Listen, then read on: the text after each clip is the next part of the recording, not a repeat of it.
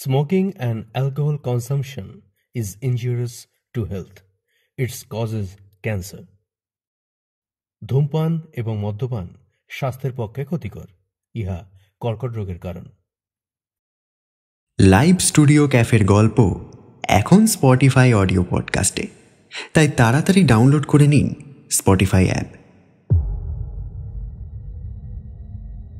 Dedication to Mystic Magazine, our live studio cafe with thrilling stories of Bengali and world literature. আজ আপনাদের জন্য হেমেন্দ্র কুমার রায়ের ভৌতিক গল্প মিসেস কুমুদিনী চৌধুরী। হেমেন্দ্র কুমার রায় জন্মগ্রহণ করেন 18 এপ্রিল 1888 সালে কলকাতায়। তিনি ছোটদের জন্য রহস্য, রোমাঞ্চ ও গোয়েন্দা গল্প লেখার জন্য বিখ্যাত ছিলেন এবং তার কয়েকটি গল্প ও উপন্যাস চলচ্চিত্রায়িত হয়েছিল। 1903 খ্রিস্টাব্দে বসুধা পত্রিকায় তার প্রথম গল্প আমার কাহিনী প্রকাশিত হয়। তার মৃত্যু হয় 18 এপ্রিল 1963 সালে। গল্পের প্রধান চরিত্রে গল্পের কথক অমূল্যবাবু ও মিসেস কুমুদিনী চৌধুরী। শুরু হচ্ছে আজকের গল্প মিসেস কুমুদিনী চৌধুরী।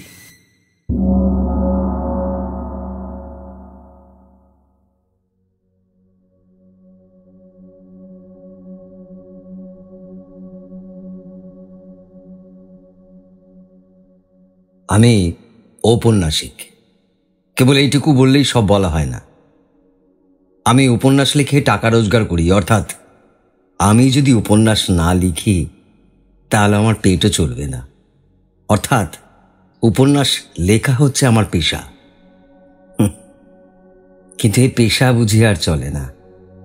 বাড়িতে রোজ এত লোকের ভিড়, মাসিক পত্রের সম্পাদকের তাগাদা, চেনা অচেনা লোকের আনাগোনা, বন্ধু বান্ধবের তাস দাবার আড্ডা, এইসব সামলাতে সামলাতেই প্রতিদিন কেটে যায়। যখন একলা হওয়ার সময় পাই তখন আসে ঘুমের সময়। কাজেই কিছুদিনের জন্য কলকাতা ছাড়তে হলো। স্থির করলুম অন্তত একখানা উপন্যাস না লিখে আর কলকাতায় ফিরব না। বিদেশে নিশ্চয়ই বাসায় এত চেনা অচেনা লোকের ভিড় হবে না। সিধে চলে গেলুম ঝাঁঝা জংশনে। একখানি ছোটখাটো বাংলো ভাড়া নিলুম। সকালেও বিকেলে বেরিয়ে বেড়াই, দুপুরও সন্ধেবেলাটা কেটে যায় উপন্যাস লেখায়। ভিড়ের ভয় বিদেশে পালিয়ে এলো। মানুষের সঙ্গ বিনা মানুষের প্রাণ বাঁচে না। ঝাঁঝায় এসো 3-4 জন লোকের সঙ্গে আমার অল্প বিস্তর ঘনিষ্ঠতা হলো। একজন হচ্ছেন মিসেস কুমুদিনী চৌধুরী। তিনি বিধবা। তার স্বামী পেশোয়ারে কাজ করতেন। স্বামীর মৃত্যুর পর থেকে তিনি ঝাঁঝায় এসে বাস করেছেন। তার সন্তানাদি কেউ নেই। ধর্মে তিনি খ্রিশ্চান। আমার আরেকজন নতুন বন্ধুর নাম অমূল্যবাবু। এই ভদ্রলোকের বয়স হবে বছর 50। কলকাতার কোনো কলেজে প্রফেসরি করতেন। এখন অবকাশ নিয়ে এইখানে বসে লেখাপড়া নিয়ে দিন কাটিয়ে দেন। অমূল্যবাবু পরলোক তত্ত্ব নিয়ে সারা জীবনই যথেষ্ট আলোচনা করেছেন। মৃত্যুর পরে জীবের কি অবস্থা হয় তার মুখে সর্বদাই সে কথা শুনতে পাওয়া যায়। এখানকার রেলের ডাক্তার গোবিন্দবাবুর সঙ্গে আলাপ হল। তিনি খুব সাদাসিধে ভালো মানুষ লোক এবং সন্ধে হলেই ভূতের ভয় কাতর হয়ে পড়েন। সূর্যাস্তের পর তিনি প্রাণান্তেও অমূল্যবাবুর বাড়ির চৌকাঠ মারাতে রাজি হন না, কারণ পাছে তাকে কাছে পেয়ে অমূল্যবাবু 2-4টে পরলোকের কাহিনী শুনিয়ে দেন। সেদিন সন্ধ্যার কিছু আগে আমি অমূল্যবাবুর সঙ্গে বসে বসে গল্প করছিলাম। কথা হচ্ছিল পৃথিবীতে সত্য সত্যি পিশাচের অস্তিত্ব আছে কিনা। অমূল্যবাবুর বিশ্বাস পৃথিবীতে সেকালেও পিশাচ ছিল, একালেও আছে। আমি জিজ্ঞেস করলুম, পিশাচ কাকে বলে? অমূল্যবাবু বললেন, প্রেতাত্মাদের আমাদের মতো দেহ নেই, একথা তুমি জানো। দেহ না থাকলেও দুষ্ট প্রেতাত্মাদের আকাঙ্ক্ষা প্রায় প্রবল হয়ে থাকে, কিন্তু দেহের অভাবে তারা সে আকাঙ্ক্ষা মেটাতে পারে না। তাই অনেক সময় দুষ্ট প্রেতাত্মারা মানুষের অরক্ষিত মৃতদেহের ভিতরে গিয়ে আশ্রয় নেয়। তখন সেই মরা মানুষ জ্যান্ত হয়ে উঠে জীবিত মানুষদের ধরে রক্ত শোষণ করে। এই জীবন্ত মৃতদেহগুলোই পিশাচ নামে খ্যাত। অমূল্যবাবু এমন দৃঢ় বিশ্বাসের সঙ্গে কথাগুলো বললেন যে আমার গায়ে কাঁটা দিয়ে উঠল। আমি বললুম, প্রায় শুনতে পাই অমুক লোক রক্ত স্বল্পতা রোগে মারা গিয়েছে। আপনি কি বলতে চান যে পিশাচরাই তাদের মৃত্যুর কারণ? অনেক সময় হতেও পারে, অনেক সময় নাও হতে পারে। আর ঠিক এই সময়ে মিসেস কুমুদিনী অমূল্যবাবুর বাইরের ঘরে এসে ঢুকলেন। ঢুকেই তিনি হাসতে হাসতে বললেন, কিসের গল্প হচ্ছে? হ্যাঁ, আমি বললুম, অমূল্যবাবু আমাকে ভয় দেখাবার চেষ্টা করছেন। কুমুদিনী একখানা চেয়ারের উপর বসে পড়লেন। ভূতের গল্প বুঝি? তা ভালো ভালো, আমিও ভূতের গল্প শুনে ভয় পেতে খুব ভালোবাসি। তা অমূল্যবাবু, আমাকে একটা বেশ জম্পেশ দেখে ভয়ানক ভূতের গল্প শোনান দেখি। হ্যাঁ, অমূল্যবাবু বললেন, ভয়ানক ভূত কাকে বলে আমি তো জানি না, তবে আজ আমি পিশাচের গল্প করছিলাম বটে। কুমুদিনী খানিকক্ষণ নীরবে অমূল্যবাবুর মুখের পানে তাকিয়ে রইলেন। তারপর ধীরে ধীরে বললেন, আচ্ছা অমূল্যবাবু, আপনি কি সত্যি সত্যি পিশাচে বিশ্বাস করেন? অমূল্যবাবু গম্ভীর স্বরে বললেন, সত্যি বিশ্বাস করি। খালি তাই নয়, আমার ধারণা সম্প্রতি এই ঝাঁঝাতেই বোধহয় পিশাচের উপদ্রব শুরু হয়েছে। আমি সচমকে অমূল্যবাবুর মুখের দিকে মুখ তুলে তাকালাম। কুমুদিনেরও মুখ ভয় ম্লান হয়ে গেল, কিন্তু কিন্তু সে ভাবটা সামলে নিয়ে তিনি বললেন, আপনার এরকম গাঁজাখুরি ধারণার কারণ কি শুনি? অমূল্যবাবু স্থিরভাবেই বললেন, সম্প্রতি এখানে রক্ত স্বল্পতার রোগে মৃত্যুর হার বড় বেড়ে উঠেছে। এর কোনো যুক্তিসঙ্গত কারণ খুঁজে পাওয়া যায় না। তা বেশ তো, তা অমূল্যবাবু, আপনি না হয় একটা পিশাচকে বন্দি করার চেষ্টা করে দেখুন না। সেই চেষ্টাই করব। ভূত না মারলেও ভূতের ভয় যে ছাড়ে না, অমূল্যবাবুর ওখান থেকে সেদিন আস্তে আস্তে সে প্রমাণটা ভালো করেই পেলুম। সন্ধ্যের অন্ধকারের ভেতর দিয়ে ফিরতে ফিরতে প্রত্যেক আনাচে কানাচে মনে হতে লাগলো যেন সত্য সত্যই কোনো জীবন্ত মৃতদেহ আমার দিকে লক্ষ্য স্থির করে নীরবে দাঁড়িয়ে আছে।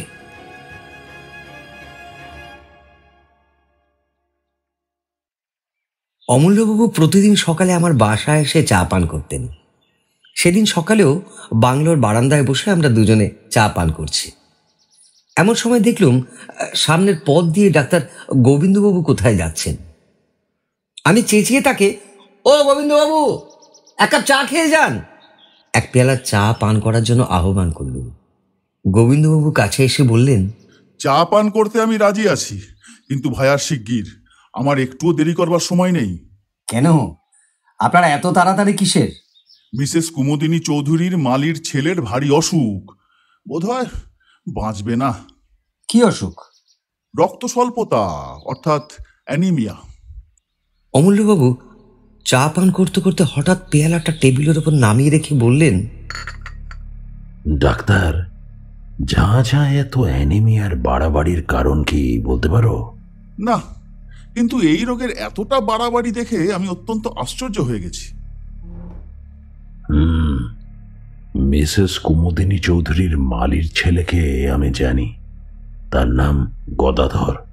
সে রোজ আমাকে ফুল দিয়ে যায়। 3 দিন আগেও তাকে আমি দেখেছি। জোয়ান সমত্ব ছেলে। আর তুমি বলছো ডাক্তার, এরই মধ্যে তার অবস্থা খারাপ হয়ে পড়েছে? অ্যানিমিয়া রোগে এত তাড়াতাড়ি কারোর অবস্থা খারাপ হয় না। চলো ডাক্তার, তোমার সঙ্গে আমরাও গিয়ে গদাধরকে একবার দেখে আসি। আমার বাংলো থেকে মিসেস চৌধুরীর বাংলোয় যেতে 4-5 মিনিটের বেশি সময় লাগে না। মিসেস চৌধুরীর বাগানের এক কোণে মালির ঘর। আমরা সকলেই গিয়ে সেখানে উপস্থিত হলাম। ঘরের ভেতরে একপাশে বুড়ো মালি মাথায় হাত দিয়ে ম্লান মুখে বসে আছে। গদাধর শুয়ে আছে একখানা চৌকির উপর। তার মুখ এমন বিবর্ণ রক্তশূর্ণ যে দেখলেই মনে হয় মৃত্যু আর তার বেশি দেরি নেই। ডাক্তারবাবু তাকে পরীক্ষা করে চুপি চুপি আমাদের বললেন, আজকের রাতটা বোধহয় কাটবে না। অমূল্যবাবু গদাধরের পাশে গিয়ে বসলেন। তারপর রোগীর গায়ের কাপড়টা খুলে তীক্ষ্ণ দৃষ্টিতে কি দেখতে লাগলেন। খানিকক্ষণ পরে গদাধরের গলা ও বুকের মাঝখানে একটা জায়গার দিকে অঙ্গুলি নির্দেশ করে বললেন, ডাক্তার, এটা কিসের দাগ? ওটা ক্ষত চিহ্ন বলেই মনে হচ্ছে। যা নোংরা ঘর, ইঁদুর ঠিদুর কামড়েছে বোধ হয়। অমূল্যবাবু গদাধরের বাপকে ডেকে জিজ্ঞেস করলেন, তোমার ছেলেকে সেবা করে কে? বুড়ো মালি বলে, গিন্নিমা গদাধররে বড়ই ভালোবাসেন, ঠিক যেন নিজের ছেলের মতন। ওকে দেখাশোনা করেন তিনি। ওর জন্য দিনে তার বিশ্রামও নেই, এমনকি রাতে তার ঘুমও নেই। অমূল্যবাবু উঠে দাঁড়িয়ে দৃঢ়স্বরে বললেন, রোগীর ভালো রকম যত্ন সেবা হচ্ছে না। গদাধরকে আমি আমার বাড়িতে নিয়ে যাব।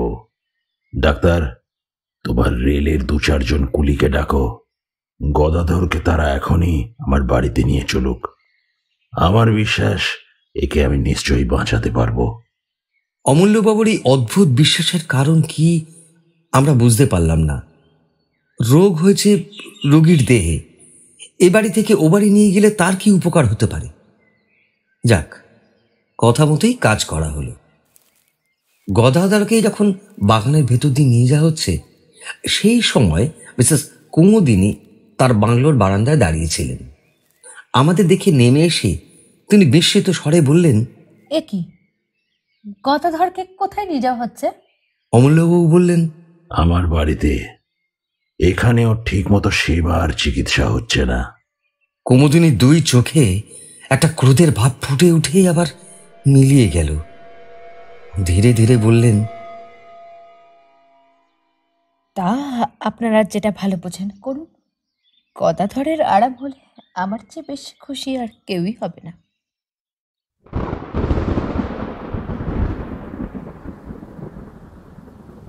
সেদিন সন্ধ্যের পর থেকেই মুষলধারে বৃষ্টি নামল। গাছপালার আর্তনাদ ও মেঘের গর্জনের সঙ্গে সঙ্গে পাহাড়ের উপর থেকে হুড় হুড় করে বৃষ্টির ধারা নেমে আসার শব্দ শুনতে শুনতে আমি ঘুমিয়ে পড়লাম। অনেক রাতে আচম্বিতে আমার ঘুম ভেঙে গেল। অন্ধকারে ধর্মড়িয়ে বিছানার উপর উঠে বসে মনে হলো জানলার সার্সির উপরে বাইরে থেকে কে যেন ঠক ঠক করে আওয়াজ করছে। প্রথমে ভাবলুম আমারই মনের ভুল। বাইরে তখনও সমান্তরে বৃষ্টি ঝরছে, বাজ ডাকছে, ঝড়ও হই হই করছে। এমন দুর্যোগে সার্সির উপর করাঘাত করতে আসবে কে? হয়তো ঝোড়ো হাওয়া ঘরের ভেতরে ঢুকতে চায়। আবার বিছানার উপর শুয়ে পড়লুম, কিন্তু সঙ্গে সঙ্গেই ওই সার্সির উপরে আবার শব্দ হলো। সবিস্ময়ে বিছানার উপর থেকে লাফিয়ে পড়লুম। না না, আর তো কোনো সন্দেহ নেই। কে এলো? এই বন জঙ্গলের পাহাড়ের দেশে এই ঝড় বৃষ্টির অন্ধকারে কে কে আমার ঘরের ভেতর ঢুকতে চায়? অজানা বিদেশ বলে শোবার বালিশের তলায় রোজই একটা টর্চ রেখে দিতুম। টপ করে টর্চটা তুলে নিয়ে জেলে জানলার ওপর আলোটা ফেললুম। সে তীব্র আলোকে দেখলুম বদ্ধ সার্সের ওপর 2 হাত ও মুখ রেখে দাঁড়িয়ে আছে এক অদ্ভুত মূর্তি। ঝোড়ো হাওয়ায় রাশি রাশি কালো কালো লম্বা চুল এসে তার সারা মুখখানাকে আচ্ছন্ন করে ফেলেছে, এবং সেই চুলের ফাঁকে ফাঁকে আগুনের মতো দপ দপ করে জ্বলছে তার বিস্ফোরিত চক্ষু। পর মুহূর্তে মুখখানা আলোক রেখার ভেতর থেকে স্যাত করে সরে গেল। কি দুঃস্বপ্ন! ভয় মুষড়ে আলো নিভিয়ে বিছানার ওপর কাঁপতে কাঁপতে বসে পড়লুম।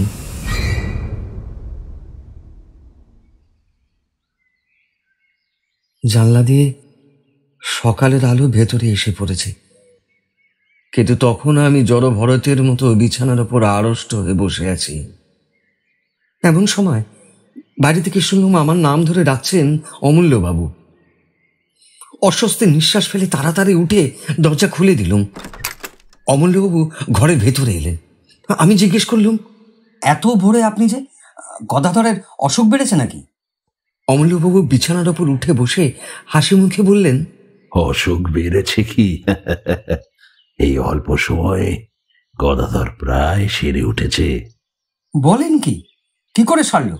গদাধরের কোনো অসুখ তো হয়নি, সে পড়েছিল পিশাচের পাল্লায়।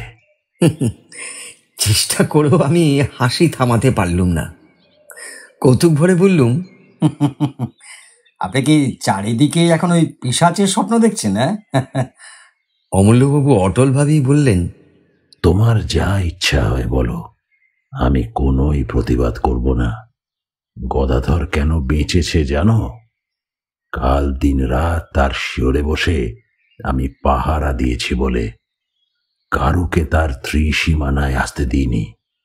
কাল রাতে আবার কেউ যদি তার রক্ত শোষণ করত, তাহলে আজ আর তাকে জীবিত দেখতে পেতে না। রক্ত শোষণ?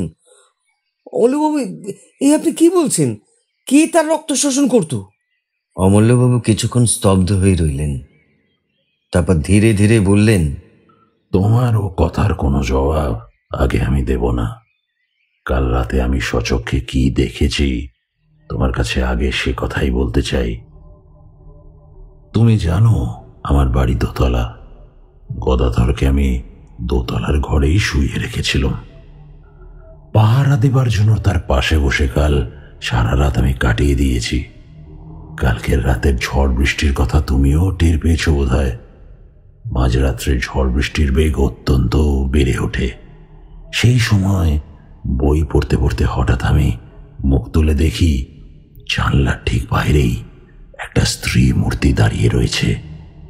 দোতলার ঘর, মাটি থেকে সেই জানলাটা অন্তত 20 ফুট উঁচু। সেখানে কোনো স্বাভাবিক মানুষের মূর্তির আবির্ভাব যে সম্ভবপর নয়, একথা তো তুমি বুঝতেই পারছো। আমি অবাক হয়ে তার দিকে খানিকক্ষণ তাকিয়ে রইল। ঘরের আলো তার মুখের উপরে গিয়ে পড়েছিল। তাকে দেখেই আমি চিনতে পারলুম। কে সে? কিছু আন্দাজ করতে পারো? আমি হতভম্বের মতো ঘাড় নেড়ে জানালুম, না। সে মূর্তি হচ্ছে মিসেস কুমুদিনী চৌধুরীর। কুমুদিনী খুব হাসি মুখে আমার দিকে তাকিয়েছিলেন। আমি তাকে দেখেই উঠে দাঁড়ালুম। তারপর শার্শি খুলে খড়খড়ির পাল্লা দুটো বন্ধ করে দিলুম সজোরে। আমাকে বাধা দেওয়ার জন্য মূর্তিটা তাড়াতাড়ি হাত বাড়িয়ে এগিয়ে এলো, কিন্তু বাধা দিতে পারলে না। আমার মনে হলো জানলা বন্ধ করবার সময় তার ডান হাতখানা পাল্লার তলায় পড়ে চিপটে গেল। তারপরেও জানলার উপরে আরো বেশ কয়েকবার করাঘাতের শব্দ শুনতে পেলুম, কিন্তু সেদিকে আমি আর ভ্রুক্ষেপও করলুম না। এখন বলো, আমার কথা পাগলের গল্প বলে মনে হচ্ছে? অমূল্যবাবু, অমূল্যবাবু, এ আপনি কি বলছেন? মিসেস কুমুদিনী চৌধুরী? শোনো, টেলিগ্রামে আমি আর এক খবর আনিয়েছি। পেশোয়ারে মিসেস কুমুদিনী চৌধুরীর স্বামী মারা যান অ্যানিমিয়া রোগে, আর মিসেস কুমুদিনী চৌধুরীও তার মৃত্যুর 15 দিন আগে দেহত্যাগ করেছেন। আমার সর্বশরীর কেমন ধারা করতে লাগলো। টেবিলের একটা কোণ ধরে তাড়াতাড়ি চেয়ারের উপর বসে পড়লুম। অনেকক্ষণ পরে নিজেকে সামলে নিয়ে অমূল্যবাবুর কাছে গিয়ে আমিও কাল রাত্রে যা দেখেছি সেই ঘটনাটা খুলে বললুম। অমূল্যবাবু কি বলতে যাচ্ছিলেন, কিন্তু হঠাৎ দরজার দিকে তাকিয়ে থেমে গেলেন। ফিরে দেখলুম বাংলোর সিঁড়ি দিয়ে বারান্দায় এসে উঠলেন মিসেস কুমুদিনী চৌধুরী। তাকে দেখে সর্বপ্রথমে আমার চোখ পড়ল তার ডান হাতের দিকে। তার ডান হাতে ব্যান্ডেজ বাঁধা। কুমুদিনীও ওই আস্তে আস্তে অমূল্যবাবুকে আমার ঘরে দেখেই থমকে দাঁড়িয়ে পড়লেন। তার মুখ চোখে এমন একটা অমানসিক বিশ্রী ভাব জেগে উঠল যা কোনোদিনও কোনো মানুষের মুখে আমি লক্ষ্য করিনি। আর তারপরেই দিকবিদিক জ্ঞান হারিয়ে তিনি তীরের মতো বারান্দার উপর থেকে নেমে গেলেন এবং সেই রকম একই বেগে সামনে থেকে ছুটে চললেন। আমি দ্রুতপদে এগিয়ে গিয়ে চেঁচিয়ে উঠলুম, মিসেস চৌধুরী, মিসেস চৌধুরী, সাবধান, ট্রেন। কিন্তু আমার মুখের কথা মুখেই রইল। আমার বাংলোর সামনে দিয়ে যে রেলপথ চলে গেছে, কুমুদিনী তার উপর দাঁড়াতে না দাঁড়াতেই একখানা ইঞ্জিন হুড় হুড় করে একেবারে তাঁর দেহের ওপর এসে পড়ল। ভয় আমি দু চোখ বুঝে ফেললুম। সঙ্গে সঙ্গে শুনলাম তীক্ষ্ণ একটা মর্মভেদী আর্তনাদ। তারপরে সব স্তব্ধ।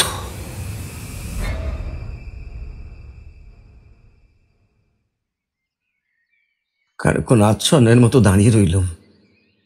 আমার চারদিকে পৃথিবী যেন ঘুরতে লাগলো এবং সেই অবস্থাতেই শুনলাম অমূল্যবাবু বলছেন, স্থির হও ভাই, স্থির হও। ট্রেনে যে চাপা পড়ল ও কোনো মানুষের দেহ নয়, ও হচ্ছে কোনো পিশাচের আশ্রিত দেহ।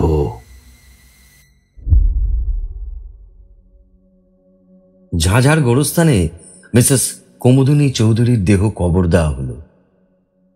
তারপর মাসখানে কেটে গেল। এই ভীষণ ঘটনার ছাপও আমাদের মনের উপর থেকে ধীরে ধীরে অস্পষ্ট হয়ে আসতে লাগলো। কিন্তু এই ঘটনার সঙ্গে জড়িত একটা বিষয় সম্বন্ধে এখনো আমাদের মনের ধাঁধা ঘুচল না। ঝাঁঝায় রক্ত স্বল্পতা রোগের বাড়াবাড়ি এখনো কমল না কেন, তাই নিয়ে প্রায়ই আমাদের মধ্যে আলোচনা হয়। অমূল্যবাবু পর্যন্ত ধাঁধায় পড়ে গেছেন। তিনিও মাঝে মাঝে আশ্চর্য হয়ে বলেন, তাই তো হে, রক্ত স্বল্পতা রোগটা এখানে সংক্রামক হয়ে দাঁড়ালো নাকি? এর কারণ তো কিছুই বোঝা যাচ্ছে না। কিছুদিন পর একদিন নদীর ধার থেকে ফিরতে আমার রাত হয়ে গেল। সেই রাতটা ছিল চমৎকার। পরিপূর্ণ পূর্ণিমা নদীর জলকে যেন মেঝে ঘষে রূপোর মতো চকচক করে তুলেছে এবং চারিদিকে ধপধপ করছে প্রায় দিনের বেলার মতো। এই পূর্ণিমার শোভা দেখবার জন্যে এতক্ষণ আমি নদীর ধারে অপেক্ষা করছিলাম। বিভোর হয়ে চারিদিকে তাকাতে তাকাতে বাসার দিকে ফিরে আসছি। গভীর স্তব্ধতার ভেতরে ঝিল্লিরব ছাড়া আর কোনো কিছুরই সাড়া পাওয়া যাচ্ছে না। পথ একান্ত নির্জন। প্রাণে হঠাৎ গান গাইবার স্বাদ হলো। এমন রাতের সৃষ্টি তো গান গাইবারই জন্য।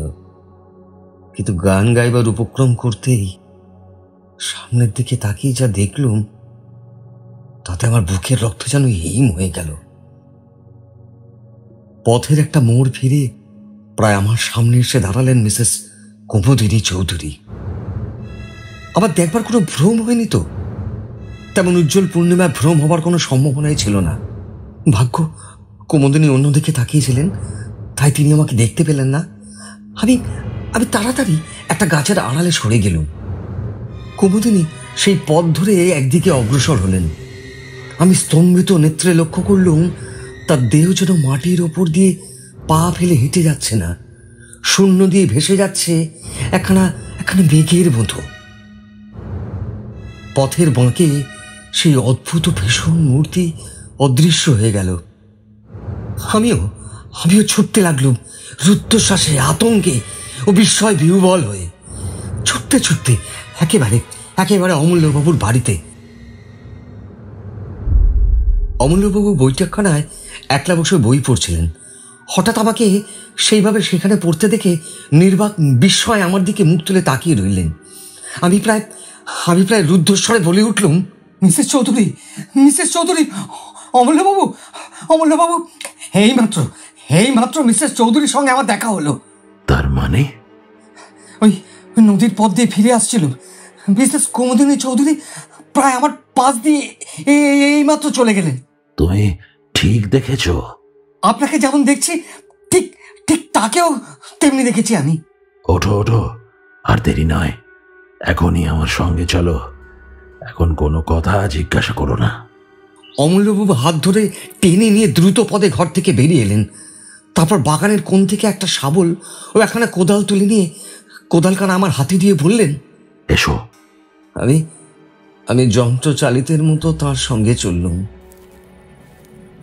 আবার সেই নদীর পথ, চারিদিক তেমনি নীরব ও নির্জন, আকাশে তেমনি স্বপ্নময় চাঁদের হাসি। নিবিড় বন জঙ্গল ও পাহাড়ের ওপর পাহাড় দাঁড়িয়ে আছে যেন ছবিতে আঁকা। কিন্তু সেসব দৃশ্য দেখার মতো মনের অবস্থা তখন আমার ছিল না। আমার প্রাণ থেকে সমস্ত কবিত্ব তখন কর্পূরের মতো উবে গিয়েছিল। ঘাসের ওপর বড় বড় গাছের ছায়া নড়ছে, আর আমি চমকে চমকে উঠছি। নিস্তব্ধতা বিদৃঢ় করে একটা পেঁচা চেঁচিয়ে উঠল। শিউরে উঠে আমি ভাবলুম, ঝোপে ঝাপে আড়ালে আবছায় যেসব অশরীরী দুষ্ট আত্মা রক্ত তৃষ্ণায় উন্মুখ হয়ে আছে, সেই নিশাচর পাখিটা যেন তাদেরই সাবধান করে জানিয়ে দিল, তোমরা প্রস্তুত হও, পৃথিবীর শরীর প্রাণী আসছে।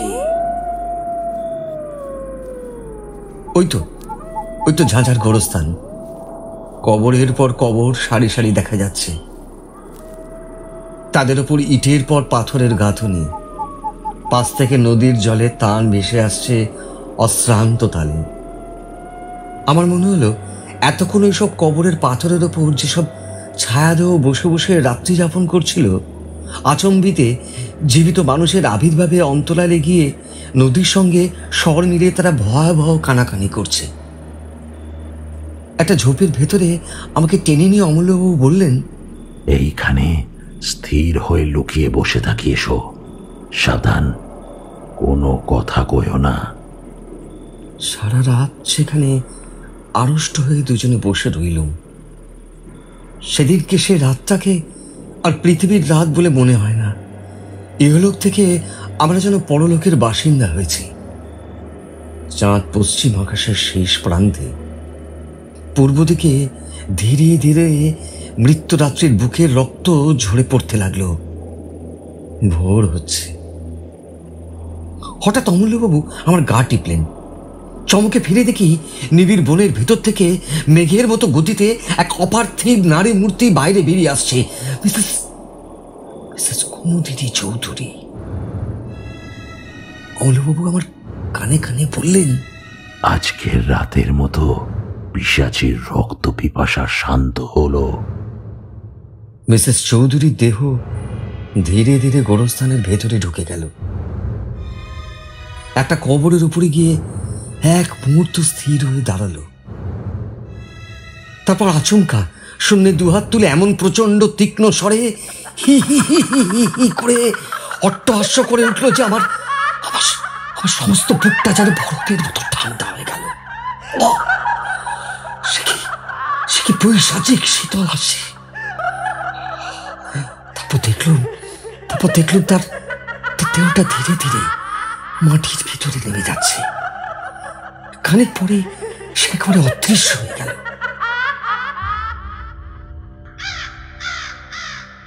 পূর্বাকাশে সূর্যের প্রথম ছটা জেগে উঠল।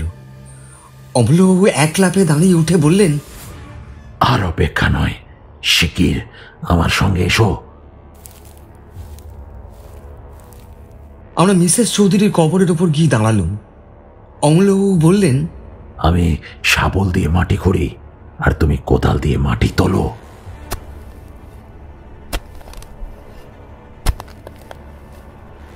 তার এই অদ্ভুত আচরণের কারণ কি জিজ্ঞেস করলুম না, কারণ আমি তখন আচ্ছন্নের মতো ছিলাম।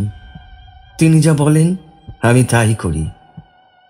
অল্পক্ষণ পরেই কফিনটা দেখা গেল। অমূল্যবাবু বললেন, দেখো, এইবারে আমি কফিনের ডালাটা খুলব, তারপর আমি যা করব তুমি তাতে আমাকে বাধা দিও না।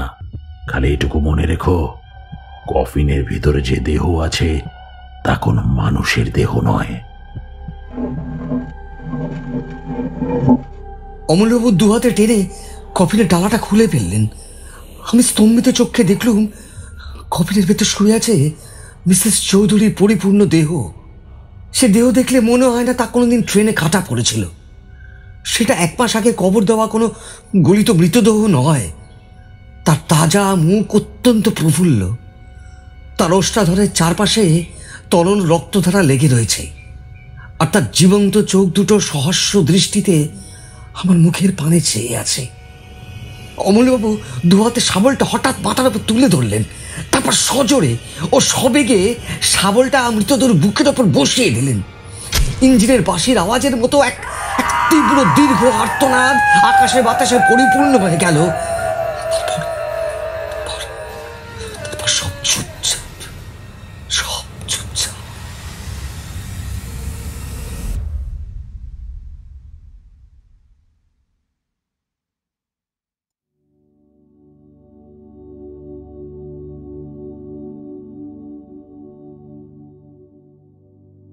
শুনছিলেন হেমেন্দ্র কুমার রায় রচিত মিসেস কুমুদিনী চৌধুরী। গল্পের সূত্রধার আমি সৌম্যজিৎ। গল্প পাঠে অরিজিৎ ব্যানার্জি। অমূল্যবাবুর কণ্ঠে ইন্দ্রনীল ভাদুরী, মিসেস কুমুদিনীর কণ্ঠে গার্গী দে, গোবিন্দ ডাক্তারের কণ্ঠে সুবীর মুখার্জি, বুড়ো মালির কণ্ঠে সুমিত দাশগুপ্ত। পর্ব পরিচালনায় team live studio cafe. Soundscape design asterisk. Poster art and design Rupak. Media partner mystery stories. Promotion partner DRM performing arts and ডোডোস creative art movements. Special thanks to team কলোরব। আমাদের আজকের নিবেদনটি আপনাদের ভালো লাগলে লাইক ও শেয়ার করুন আমাদের চ্যানেলটি। ভবিষ্যতে আমাদের পাশে এভাবেই থাকুন আর আমাদের এগিয়ে যেতে সাহায্য করুন শুধুমাত্র একটি সাবস্ক্রাইবের মাধ্যমে। প্রতি শনিবার ঠিক রাত 9টায় শুনতে পারবেন আরও একটি রোমাঞ্চকর গল্প। তাই শুনতে থাকুন live studio cafe. Stay tuned and happy listening. Thank you.